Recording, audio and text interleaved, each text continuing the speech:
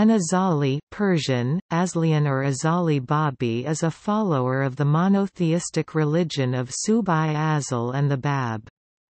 Early followers of the Bab were known as Babis, however, in the 1860s a split occurred after which the vast majority of Babis followed Mirza Hussain Ali, known as Baha'u'llah, and became known as Baha'is, while the minority who followed Subai-Azal came to be called Azalis. Current estimates are that there are no more than a few thousand.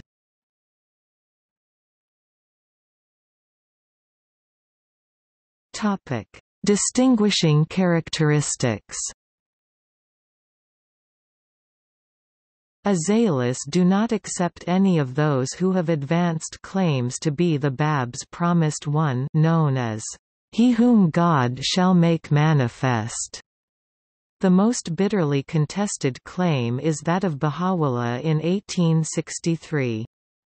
Azalis rejected his claim of divinity, arguing that the world must first accept the laws of the Bab before he whom God shall make manifest can appear.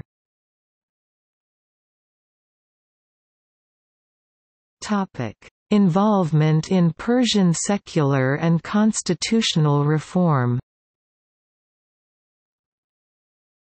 With respect to the direction that Azali Babism took immediately after the split, Maiswan said, Azali Babism represents the conservative core of the original Babi movement, opposed to innovation and preaching a religion for a non-clerical Gnostic elite rather than the masses. It also retains the original Babi antagonism to the Qajar state and a commitment to political activism, in distinction to the quietist stance of Bahá'ísm. Paradoxically, Azali conservatism in religious matters seems to have provided a matrix within which radical social and political ideas could be propounded. After the split with the Baha'is, some Azalis were very active in secular reform movements and the Iranian Constitutional Revolution 1905–1907, including Sheikh Ahmad Ruhi Kermani and Mirza Abid al-Hossein Kermani.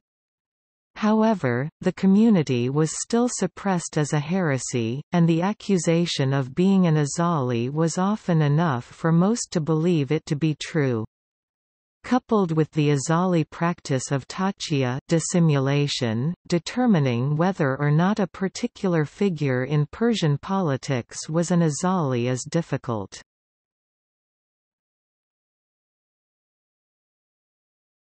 Taqiyya. Taqiyya dissimulation was practiced by some Babis. It was justified by some as a response to the often violent oppression the community faced. However, prominent Babi leaders never encouraged individuals to practice it, and some who had practiced Taqiyya later abandoned it, declared themselves openly, and were put to death. Among Azalis, however, the practice became ingrained and widespread. One historian has noted, the Azali Babis and in particular Mirza Aqa Khan Kermani and Sheikh Ahmad Ruhi showed little hesitation in alteration and falsification of Babi teachings and history in their works. Azali Babis regarded Taqiyya as an imperative requirement. In contrast, the Azali Babis glorified Taqiyya in their literature.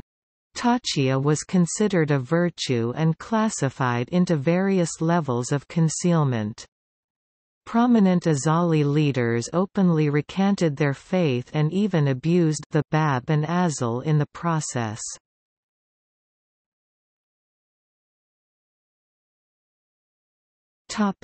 Succession and aftermath. There was some dispute on the question over who was Subai-Azal's appointed successor.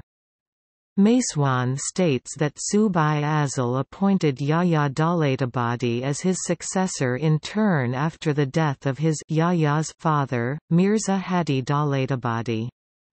However, this was disputed by Subhi Azal's grandson, Jalal Azal, indicating that this question was not entirely resolved. Maiswan notes that, in any event, neither he Yahya Dalatabadi nor anyone else arose to organize the affairs of the community, or produce significant writing to develop the religion.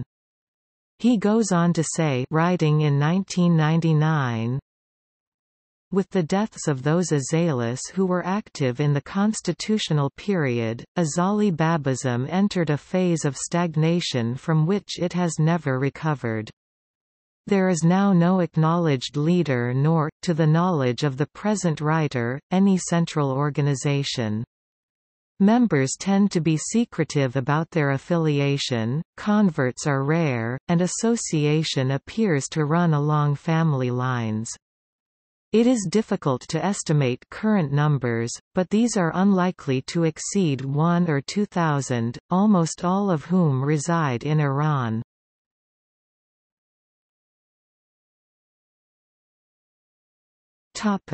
See also: Babism, Bahá'í Babi split, Notes